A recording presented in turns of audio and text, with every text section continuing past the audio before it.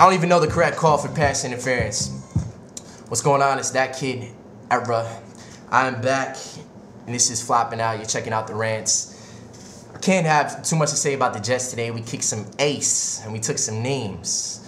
Looked like an attendance sheet out there. It was crazy.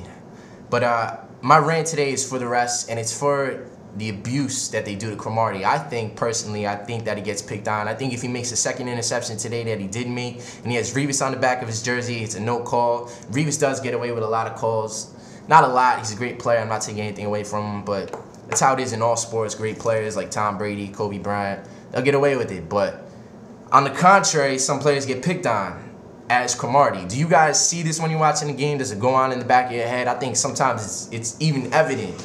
And I'll discuss this with other people that don't like the Jets, and they'll be like, oh, you're crazy. Cromartie is overrated. He's not another Revis. He's nowhere near. He's not even a top-rated corner. He deserves those calls.